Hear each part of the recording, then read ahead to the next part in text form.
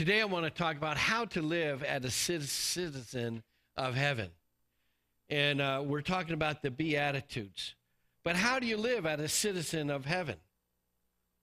Matthew 5:1 sets a setting, and Jesus is teaching by the beautiful Sea of Galilee on sloping hills, and it's a gorgeous looking place, sloping hills, and you look out at the sea. I've been there twice, and you just want to spend all day there. I mean, you could just camp there, and, you know, I can see why Jesus made Capernaum in that area his kind of headquarters, because it is absolutely drop-dead gorgeous. It's like a park. And so he's teaching by this beautiful place, and it's called the Sermon on the Mount because it was you know, a place of hillsides and beautiful greenery all around, and it was just a beautiful, beautiful place. And Matthew is setting this as an intimate teaching setup where he sits down. The rabbi sits with his students, but a crowd kind of gathers around. I talked about that last week. But here is the essence of Jesus' teaching. And we're going to see a little bit later that he also took this message and he preached it in different places because it was really who Jesus was that he was trying to get across.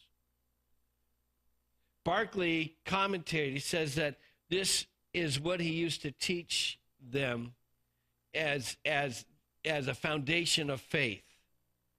And it's more important this morning, I want you to recognize that we're not going to only talk about God's saving grace, which is salvation, but also his transforming grace that takes place. His transforming grace. Because when we get saved, we become a new creation, don't we? When we get saved, something changes and we're not the same anymore. We're different. And I believe when Jesus comes into our life and into our heart, there's a transforming that takes place in you as an individual. And so here Jesus is probing the inner being, it's a question of our motive of why we live. It's also been said that the larger question is not what a person does, but why he does what he does. You know, why do you do what you do? It's not just what you do, but why do you do it? And so he starts off with verse 1, teaching his disciples, and he talks about a blessedness or a happiness, a supreme blessedness that comes out of the word shalom, which really means a peace, shalom. But it's an expression of peace that in John 14:27, Jesus says, "My peace I give unto you, not as the world gives, I give unto you." The poor in spirit are those who are absolute poverty of the spirit and who are solely dependent upon God. As a person that has no confidence in their own flesh, no confidence really in their own success or their own achievements, but they enjoy the gift of God, his acceptance, his grace, his fellowship, and that's the motive of why they do things. It's out of relationship with Jesus that becomes the motive of who they are and what they do, and it should be of ours. We do what we do not because of who we are, but because of who he is in us. And that's why Jesus can say, "My peace I give unto you."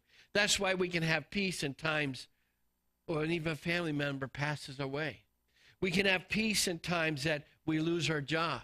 Because the world doesn't understand. We can have peace in time that we may have lost everything and a flood comes in, but there's something different about us. There's a peace that comes not out of the conditions that surround us, but out of a relationship we have in Jesus.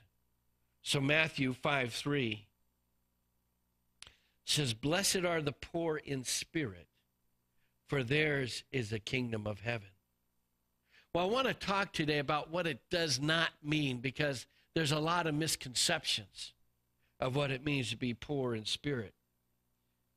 Some of the misconceptions that we have today that we live, that if you want to be great and successful, you have to be controlling. You have to be self-assertive. If you want to be successful, you've got to be your own boss, your own person, your own self. You've got to work hard, diligently to achieve and climb up the ladder. You've got to strain to get ahead at all costs. The world says you've got to put yourself on the throne and stomp on other people as you walk up that ladder of success. And you don't need to be dependent. You don't need anybody or anything to get there because you're self-achieving. You're self-reliance. You don't need anybody. Now, these things may be true and good, but they're not eternal. They will get you temporal things. But the Bible says, it says to work hard. It says to have good ethics. It says that you will receive rewards as you work diligently. It just is part of when you work hard, you're going to achieve for what you work for. But there's plenty of warnings against being slothfulness or laziness. So we are to have a good work ethic.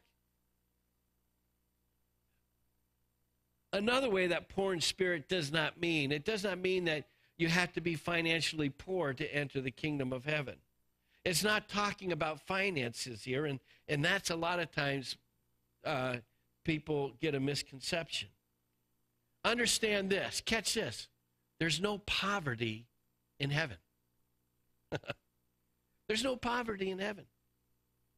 God wants us to be able to bless others with whatever we have, whatever we've prospered, whatever we have, God wants us to use with purpose to be able to bless others. We bring redemption to society, and as we have a team coming back from the Dominican Republic, there are villages that we've been in for the 10 or 15 years that we've been going there that have totally changed because of the gospel of Jesus Christ. They're prospering now. They used to be in shacks that just looked like that. Now they've got brick homes, and they're prospering in that place, in those villages. So they're finding other villages to pour into. Because as Christ enters in, there's a change, and you're going to see that. There's a change. That lady didn't want to leave that place when she got a demon cast out of her because God met her there, and she prospered. When Jesus comes into our life, there's a change. When Jesus comes into that society, there's a film that was several years ago about transformation. Whole cities were transformed by God. And they didn't stay the same. They prospered. They had carrots that were growing as big as your arm, and I didn't believe it until I saw that film. They had cabbage that was huge, and these third world countries were now prospering. In fact, the jails closed down and the bars closed down because they were all going to church. And they're driving these Mercedes-Benz. They had all these old trucks before. Now they're driving Mercedes-Benz trucks that were like phenomenal trucks because they were prospering because God was there. So sometimes we get this a mentality of poorness, that in a Christian we have to be poor and we've got to have glasses and have our things rolled up and a booger in our finger and, be nerdy, It's like, that's not Christianity. If God is in our life, there should be a prosperity that takes place in us when we're living for God. Why? Because he wants us to be change makers.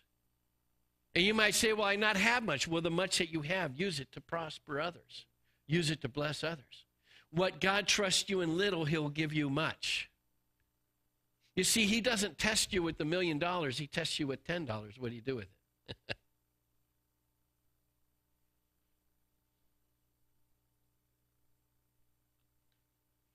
We are agents of redemption when we have the presence of God. We redeem not just in part, but we redeem in whole. We redeem emotionally, mentally, spiritually, and physically.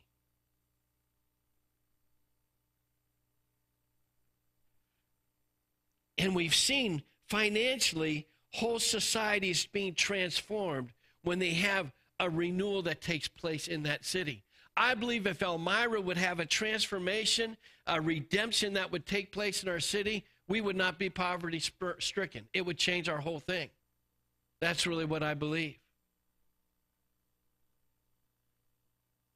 We need to have redemption take place in our marketplace, in our government, in our educational institutions, in our homes, in the medical field, If we start seeing the Christians and having an impact upon our society and they bring God into it, I believe we see transformation. Because it's what God does. It's bringing the kingdom here on earth. We need redemption to take place. It's got to first start in us, and we've got to be recreated in him.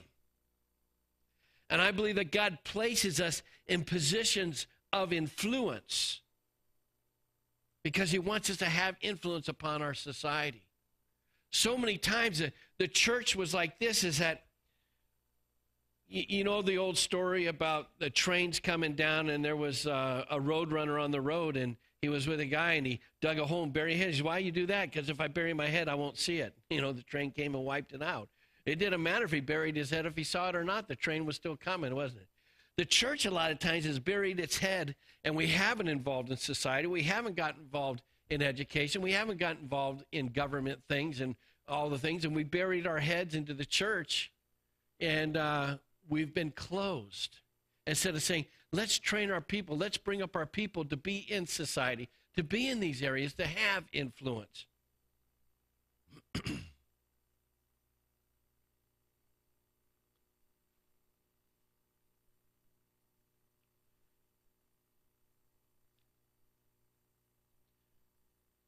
In Korea, in 1960, after the war, it was one of the poorest nations. The average person made $60 per year. Now Korea is one of the 10 largest economic nations. They said that this was contributed to a revival that broke out. It changed the attitude of the people. In a place that there was no hope, it gave hope. There gave a change of perspective to apathy to one of, there's a purpose for a reason, for living. There's something that they'd have to give and contribute. There was an importance that gave to how they lived and who they were. And God made that change. And yes, we have to be aware that success can bring issues. What happens when we start seeing financially an increase in our lives? The danger or the warning of prosperity or with success is that Christians can fall to materialism. Christians can fall to pride, to arrogance. And all of a sudden, we've lost our first love. We lose that childlike dependency upon God. We lose our humility. And we move into more of a love of man, which really becomes a form of idolatry in our lives. And Christians fall into that many, many times. We need the grace of God. He wants us to bless us so we can become a blessing. We're not to conform to this world or sucked into the world's philosophy or the way of thinking, the humanism, the greed. In Romans 12, 1 and 2, it says that we're to be not conformed to the world, but what? Be transformed. And then we become a transforming agent. We can be in a secular situation. We can transform that situation. That's agents of change, isn't it? And we're all called to be agents of change. Another misunderstanding is about living in poverty. The idealism came and played in the 3rd century. It came through Gnosticism, which was a heresy teaching. The Greek philosophy said that the material world is evil and only things of the spirit is good. So the church launched and adapted this mentality that anything of the world is evil. And even leads to clergy making vows of poverty and vows of chastity. And only when they were doing this is that there was a measure of obedience that they had that was more than anyone else. Now, obedience is good. But it became a religious order. It became a religious spirit. And I don't have a problem if someone feels that God has called them to not get married or to have a gift of celibacy and commit to that, to be separated, to serve God in that way. It's not a bad thing. But then to place it or to say you can't serve God unless you do that becomes a religious spirit. And so to be a good pastor, a lot of mentality is, well, they've got to be poor. They can't have any money. If they're successful or if they come through, then they've abused the church. They've robbed from the poor. And that's just not good teaching. In the 4th century, the emperor of Rome put order to confiscate all the property of Christians so they may be poor, to make sure that they're able to enter into heaven. So if you want to be poor, then you can give all your properties to me. I'll take them. And I'm sure that God will bless your works. It's just a wrong philosophy that we've had, and some even have today. You know, you don't have to be poor to enter the kingdom of heaven. Now, what happens is that in Luke 6:20, it's called the Sermon on the Plain. It's where Jesus has taken some of the same teaching. And it says in Luke 6, it says, he went down with them and stood at a level place. That's called the Sermon on the Plain. And a large crowd of his disciples were there, and a great number of people from all over Judea, all over Jerusalem and the coast had come to hear him.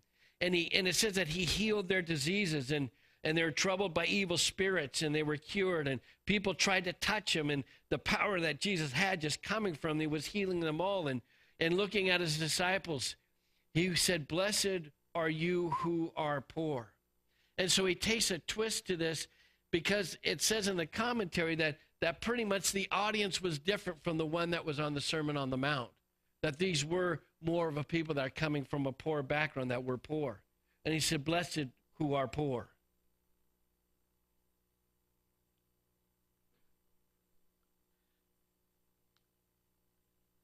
But Jesus is really talking on the Sermon on the Mount that we look today. He says, "Blessed who are poor in what? In the spirit." And so it's a little bit different emphasis that Jesus is doing.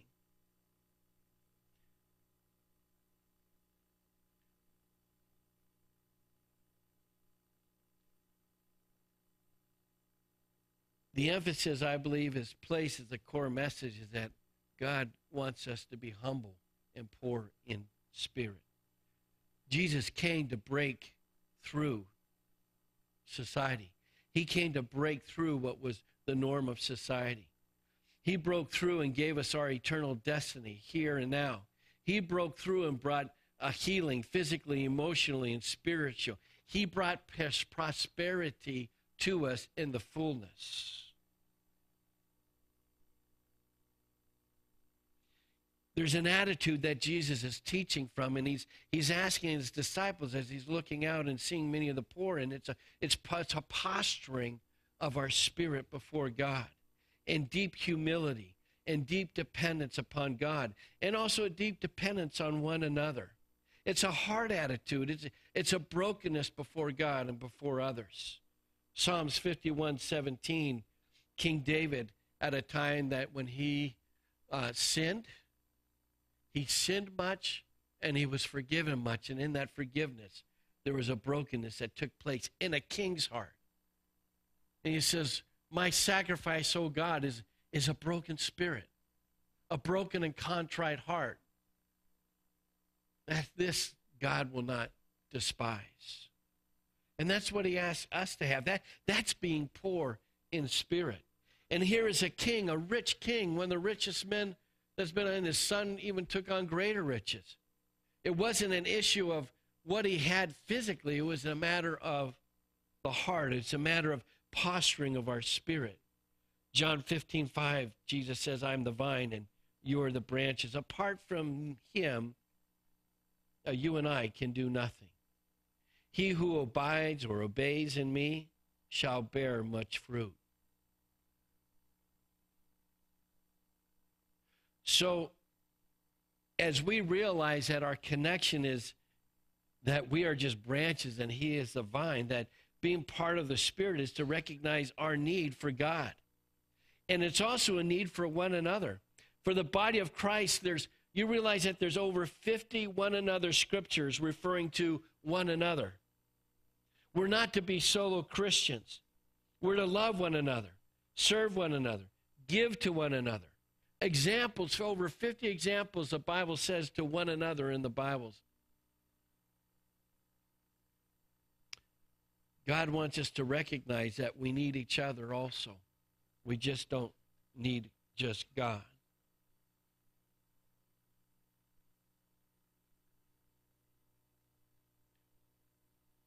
We're seeing an incredible response to the gospel to the poor nations because they're ripe for redemption. It's where revivals are breaking out today out in the developing nations. There's cities of transformation that are happening because there becomes a deep hunger in India, Latin America, Africa, Nigeria. They're saying that there's over 35,000 being saved every day in India today, one of the poorest nations. The majority of the world today is poor, but there's an openness that's taking place. Not in America where there's self-sufficiency. There's pride. We can do it on our own, and who needs God?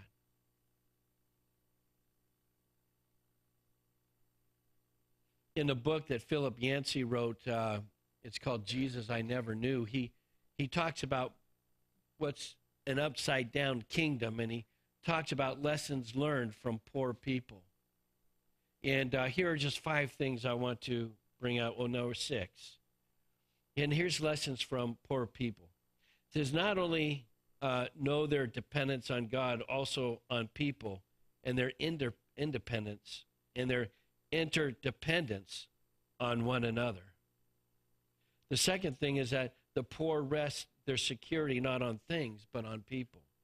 The poor don't have no dependence of their own importance, like pride, and they don't feel like they deserve anything.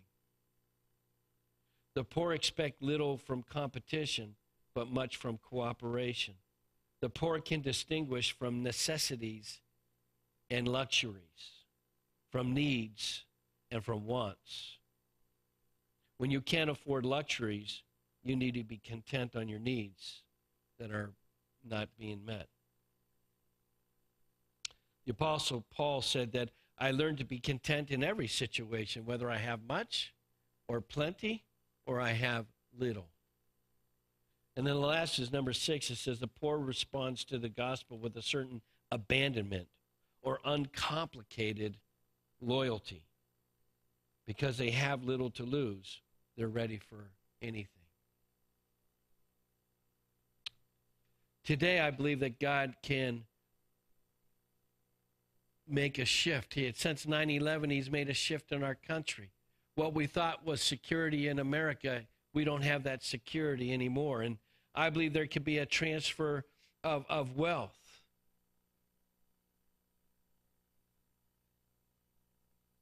The rich will see a need for kingdom principles, the power and prestige that once was their strength. Now they see that they need the grace of God and a desire to do mighty works for the kingdom of God. We need to pray for the rich as much as we pray for the poor. The church has worked with the poor, and they will continue to help the poor, but we have fallen short of really looking at the successful or the influential, thinking that they don't need God. Some people think it's not spiritual, or it's too hard to try to reach out to those who are successful. And you want to know something? The reality is it's very difficult to reach someone who is successful. Reach out to those who have. The have-nots are always easier to reach. And sometimes the church has pulled away and sat back and have done nothing to try to even touch or reach those. We end up sitting back upon our morals and the easy work instead of looking at our community and say, how can we really transform a community? I believe there's a responsibility that all of us have, and there needs to be an action and an involvement on our part. How can God place you in a place that you can have influence? I believe God will say to you that I will do the supernatural and I will give increase if you'll only make yourself available.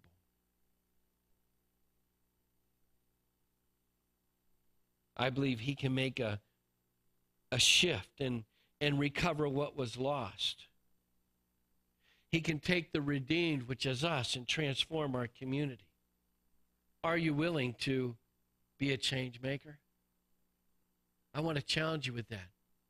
Being poor in spirit, you're able to come into a place that you get so full of God, and God comes in and does such a work in you that you can't help marching out and taking the orders from God and being that light to wherever he's placed you, in your school, in your workplace, in your home.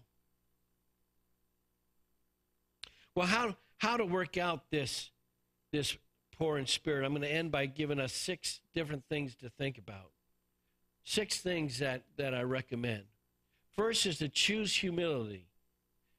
Never does it say that you can receive the gift of humility. There is no impartation of humility. You can't get humility preyed on. Philippians 2, Jesus said to be humble, and humbled himself even to the point of obedience. Let's just read that scripture together. In Philippians 2, it says, if you have any encouragement from being united with Christ, if any comfort in his love, if any fellowship with the Spirit, if any tenderness and compassion, then make my joy complete by being like-minded, having the same love, being one in spirit and purpose. Do nothing out of selfish ambition or vain conceit, but in what? Humility. Consider others better than yourself. That's being poor in the spirit, isn't it? Each of you should look not at your own interests, but also at the interest of others. Your attitude should be the same as Christ Jesus, who being in the same nature of God, did not consider equality with God something to be grasped, but made himself nothing, taking the very nature of a servant, being made in a human likeness, and being found in the appearance as man, he humbled himself and became obedient to death, even death on the cross. Therefore God exalted him to the highest place and gave him the name that is above every name, and that name is Jesus. Every knee shall bow in heaven and on earth and under the earth, and every tongue confess that Jesus Christ is Lord, to the glory of his Father and the glory to our Father. Choose humility. Walk humbly before God and before others. If not, pride becomes before the fall, doesn't it? Think others more important than yourself. The second area to look at is have a teachable and accountable, submissive spirit. If you humble yourself, you'll have these characters. You'll become teachable. You become accountable. You become submissive. When someone comes to talk to you, you don't have your pride wells up and you don't listen. It's being able to listen to what someone says as they talk to you. First, look at yourself and see what changes need to be made before you go to somebody else. Humble yourself.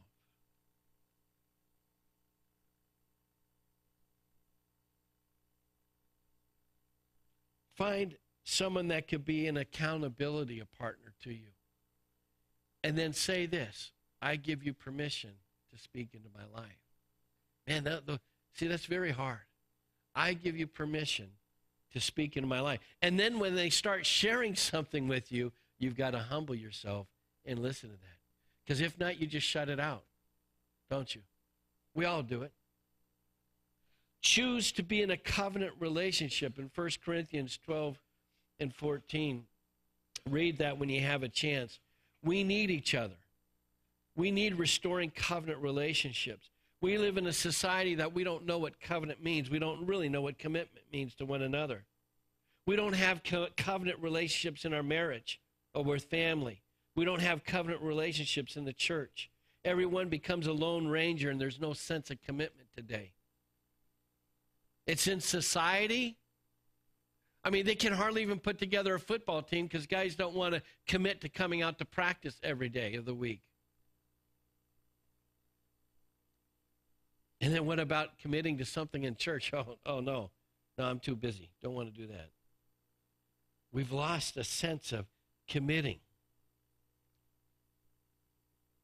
God is a covenant God, and he asks us to be in covenant relationship with things in our life. Number 4 is consistently be in the presence of God. That means reading his word, soaking in his presence. Continue what takes place on a Sunday to build that into you through the week. A worship time, a receiving time, a trusting him, dependence on him. Get to the place I can do nothing without him because I'm poor in spirit. 5th is to walk in faith. Dependency takes faith. You're trusting in him in faith. And it's a believing faith that I preached about last week.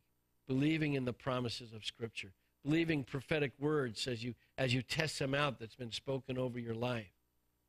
And as God talks to you in the Word and the Word comes alive to you and the prophetic word is speaking to your heart, listen to it. Listen to your heart as you're reading Scripture. Listen to what God is saying to you through his Holy Spirit. He's speaking to you, and a lot of times you're just not listening. You know, you gotta turn off the lights of the world and get to a dark place where it's quiet to really hear the voice of God speaking to your heart.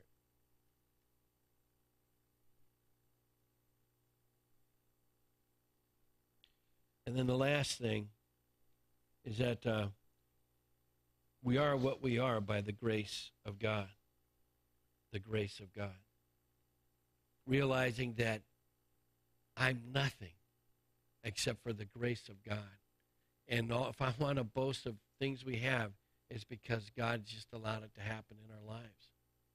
You know, and I can boast of great things because God has done great things, and I've seen great things. And I'm happy and excited about what God is doing. Be change makers in our society. Take a role of being humble before God, but take a role that God wants to use you to make a change and bring his kingdom into our society. Would you stand with me? And I want to pray prosperity over you, and I want to pray prosperity over our valley.